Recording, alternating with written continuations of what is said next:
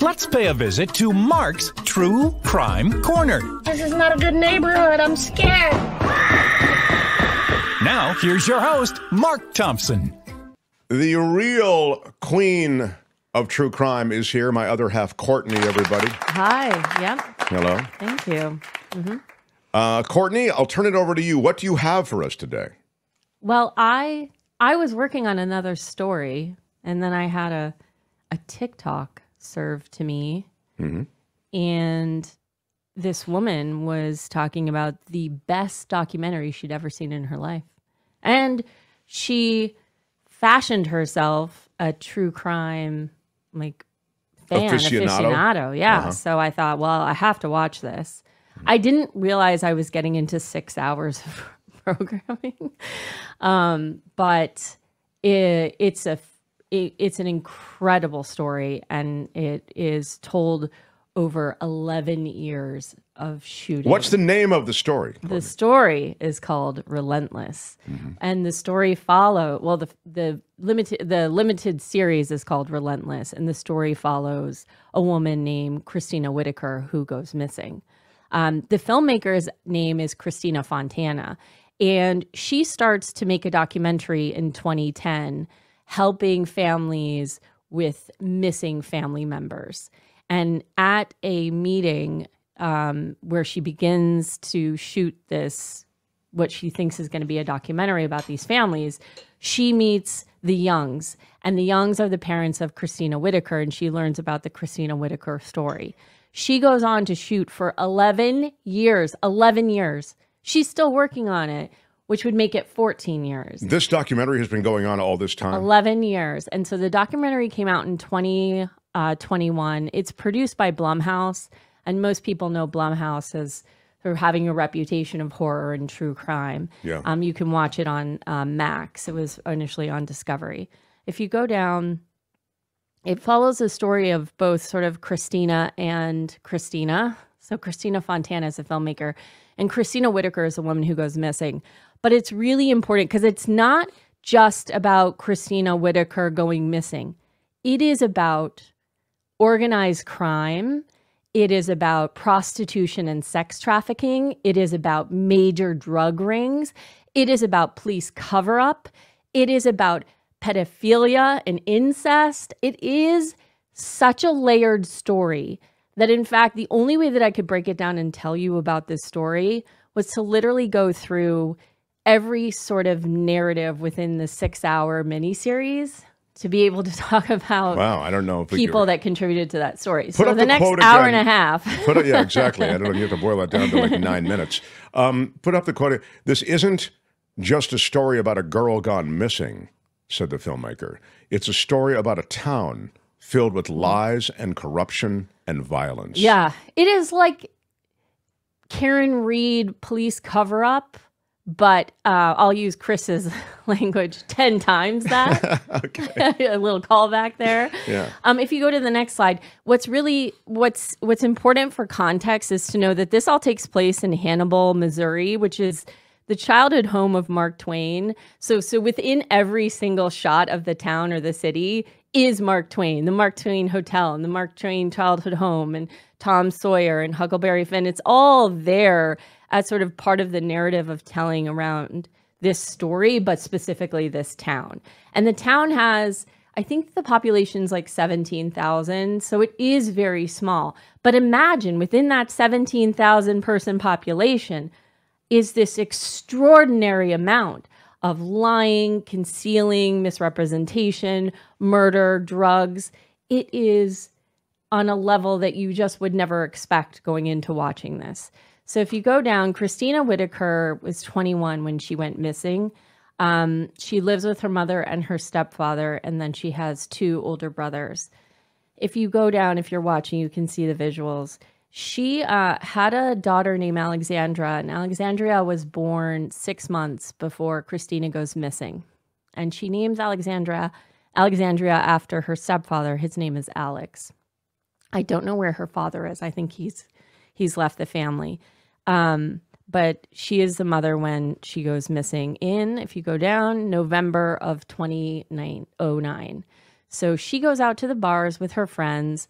Her mother tries to tell her to stay home and encourages her not to go out, but she wants to go out with some friends. So if you go down, she goes out to a bar in town.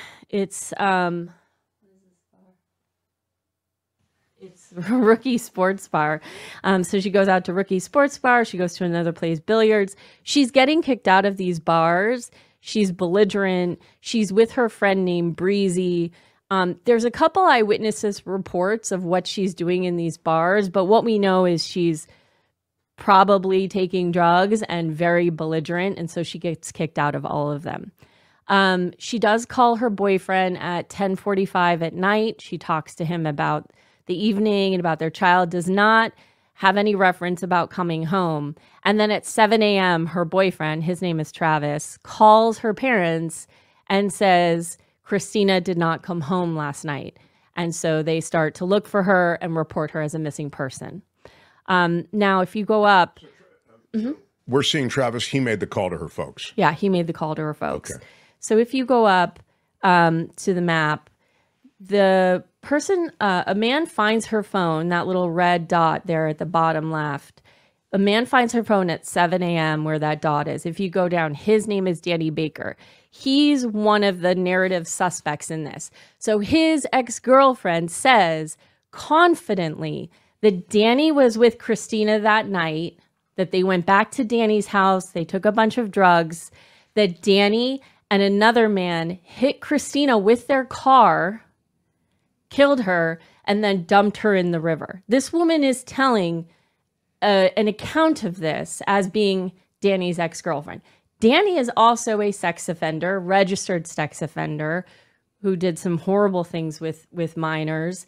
So he is not a good guy. And he finds a phone at 7 a.m. Now, he discovers who Christina is because he looks through her phone and knows her aunt. So he takes the phone to her aunt. Her aunt gives the phone to her boyfriend. Her boyfriend gives the phone to her mother and her stepfather. And then the police want the phone. So then the phone eventually gets to the police. So what I'm saying is the only piece of physical evidence from Christina of that night goes through a lot of hands before it actually ends up with the police. Yeah. If you go down, the next woman is named Breezy Carver. This is a woman who Christina was out with that night. She has never spoken to anyone ever about this case. She never responded to the filmmaker and the producers. I'm not sure if she's had a police interview. Well, they must have talked to her, the cops, right? And I noticed something last night when I was looking up content around this. She posted a year ago this, and I thought it was very strange to not talk to anyone, not contribute at all, but be on social talking about the case. Very weird. What does it say? I can't see it. It says something crazy, Christina, been on my mind a lot recently. So she's certainly engaging in watching this story, but she did not contribute at all to this limited series, and I think she was not really talking to officials. Crazy Christina, been on my mind a lot recently. Mm-hmm. Okay. If you go to the next one, then her boyfriend is accused of kidnapping her by the parents. They go on this TV show. They talk about it. That's quickly debunked. That's Travis Blackwell. That's Travis Blackwell. He's not the father of the child, but he, as I know it, but he is taking care of the child on the night that Christina's out with her friends. If you go down, another narrative around this is Darcy Morris. That is his cousin, Anthony. Anthony says that Darcy Morris wrote him a letter about killing Christina, about taking Christina from the bars that night, putting her into sex trafficking as a prostitute and taking her to Peoria, Illinois, where he leaves her, drops her off, and that Darcy got into a fight with Christina in Peoria and killed her. Wow. So that is another story. So who made that accusation? Anthony, his cousin, okay. Anthony McPike. The other guy on the left. So that's another confident story told with evidence, a claim that happened. So these stories are believable. These stories are believable. If you go down, the next narrative story about what happened, this is a man named Glenn Ledbetter. He was part of an organized crime family that has been in this part of Missouri dating back to like the late 18th century, early 19th century. In fact, Mark Twain talks about the criminal family that he's part of in 1870 as being there in 1870. Now, it's a long history of criminal activity in that area. There's some titling around this family. They call themselves the asphalt crime family or asphalters. They do a lot of fraudulent work with homeowners, and that's how they became known as sort of the asphalters because of how they're deceiving people. But he Joe owns Box and Little Anthony. Yeah, well, maybe they were in the crime family. Joe Box and Little Anthony. He owns a big property, and it's alleged that Christina is killed by the organized crime family, and she's buried here. Now, on the left-hand side is an earlier shot of Glenn Ledbetter's property, and you can see sort of on the right-hand side, there's like disturbed dirt. And then on the right-hand side is a very new picture of the property, and there is no disturbed dirt. So it is alleged that the organized crime connection is through Glenn Ledbetter. Also, but her body was found on that property? Never found. No, so they're just saying that it was buried there. But what I'm trying to say is there's a legitimate witness that witnessed her being killed by this organized crime. Well, legitimate because the story is believable. Because the story is believable. Okay. Joe Fish, Sal the Shoemaker, Joe Box, and Little Anthony. This is 5 or 6 stories that are plausible that could have been represented as being truthful. And you're saying, to the filmmaker, and they're represented how do you make sense of a credible this? way. Yeah, in a credible way. That's probably a better way of saying it. And then if you go down, I have a photograph of the families from like the early 20th century, 1910-ish. That was, what family is that? This is the organized crime Joe Box family. and Little Anthony? Yeah, Okay. exactly. Yeah, they're living Joe in Fish, Missouri. Sal the Shoemaker, Joe Box, and Little Anthony. Yeah, if you go down, then Little Anthony really was little back then. Go ahead. All right. If you go down, then this is her parents. So this is Christina with her parents. This is Cindy and Alex Young. Oh, so that's when she was just a little girl. When she was just a little girl. Now on the left, and then on the right. On the right is Christina and her mother. Okay. So now her mother alleges that Christina never touched drugs. Christina never drank alcohol. Christina never had any problems. And we just know that that's not the case. And her mother says that she wouldn't even know a drug if it was sitting on her table. There's videos with her with a crack pipe.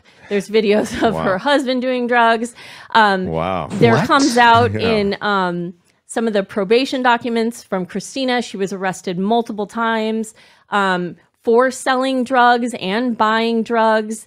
And it is alleged, as horrific as this is, that Alex sexually abused Christina when she was a young girl. No. Also, it is known that Christina's grandfather, Cindy's father, sexually abused her when she was a little girl. Jeez, the I know, story is it's full really, of things that really will demonetize awful. me. Thank you. And then Shadow producer Calvin Wong asks, verify alibis. Where were you on the night of the... What about that? I mean, with so many different stories, but are they verifiable from the standpoint of alibis?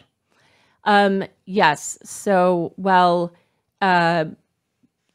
Darcy, Darcy, his wife says that he was definitely with her and not there. Now, maybe she's covering for him. Danny Booker says that he was with his girlfriend, but now his girlfriend is giving that story about being with Christina. So, and Glenn Ledbetter, there is somebody that says that the organized crime family was involved, but there was no reporting from the police as it relates to how far they investigated that storyline, that suggested situation or scenario. Okay. Sorry, back to the story. And then the last two, so it comes out toward the end of this limited series that, in fact, Christina was not only arrested by the police multiple times, but she was a confidential informant for them. So she was a CI. And now it's alleged that she was working undercover for the Hannibal Police Department on the night that she went missing. Christina was. And it was found out that she was a confidential informant for the police. She was set up. And the people that she was set up with, it was just a setup that went wrong. And she was killed, and then ultimately her body discarded of. Now, the police has never, in any in any way really contributed to the story with the filmmaker. They ignored her for about 10 years. I mean, they truly covered this up. It's also known that police officers were having sexual relationships with Christina, doing drugs with Christina, and there was a massive cover-up because they are working very closely with the organized criminal family that I was talking about earlier with Glenn Ledbetter and the drug rings. The cops are working with the criminal family. Wow, it's this crazy. is insane. And then the last part of this is that one of the people who was working very close on the film with the filmmaker, Christina Fontana, his name was Darren. And Darren, at the very end of this, commits suicide. And it's shocking because he has been a trusted ally in a sea of misleading stories, misinformation, false confessions around the missing, sort of the what happened to this young woman, Christina. And so Darren is sort of this supportive voice and ally for Christina Fontana, who's the filmmaker. He had worked at the Missouri State Sheriff. He had worked at the sheriff's office. And so he had a lot of knowledge about what was happening in the police department. And so he was talking office. to the filmmaker, and it's maybe suggested that he didn't commit suicide, that it was just... Well, that's what I made thought. It look like a suicide? No? No.